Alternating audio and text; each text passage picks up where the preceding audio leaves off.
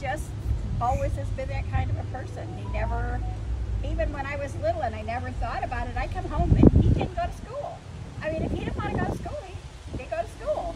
And my mom would drive me up to Lane to go to school, and he'd be home or out playing the drums someplace. He just did what he wanted to do. I don't think he did it because he was mean or defiant or anything. I just think that's who he was. It was just all about him. If he borrowed your car, drove your car, I know of at least 6 cars he just parked and walked away from. And I'm not talking about motors or transmissions. I'm talking running out of gas or a flat tire.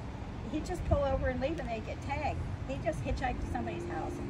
That was it. So he's always, ever since he was little, been like this, just gone.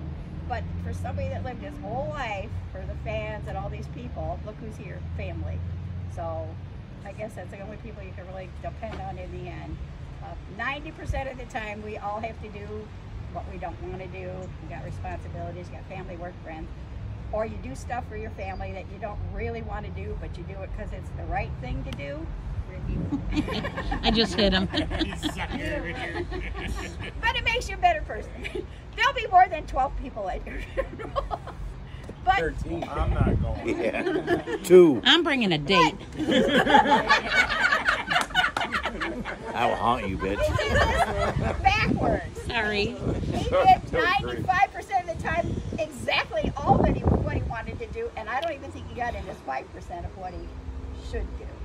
And he just would show up like, really, I was thinking about this a lot, like every 20 years. He left. I can't believe he left this early, but he did, because I got married at 19, was at our wedding.